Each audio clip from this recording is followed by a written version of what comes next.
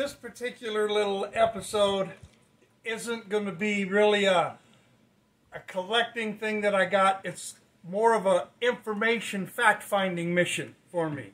But in Havre de Grace, anybody old enough to remember the hurricane of 1954 called Hurricane Hazel, which actually was my grandmother's name, come to think of it.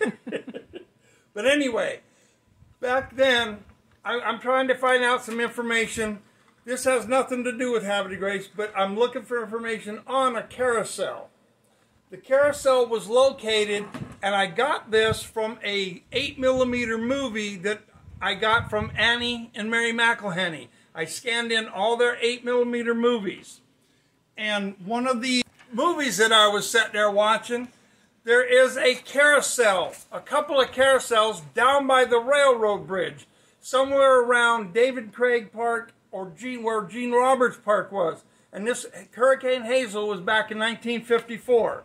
We'll put a copy of the movie on our blog, but this is one picture, and this is during the flood, because in the movie you'll see some guys taking the carousels, the horses off the carousel, walking them through the water.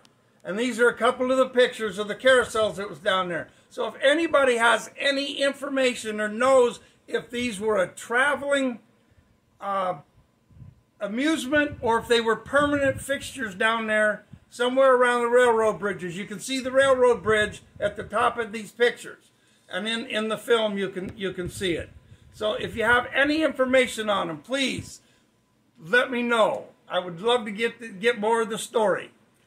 You can check out all of our blogs at bahoukas.net. Check us also out on George Bahoukas Wagner on Facebook or bahoukas.com for our website. Thank you very much.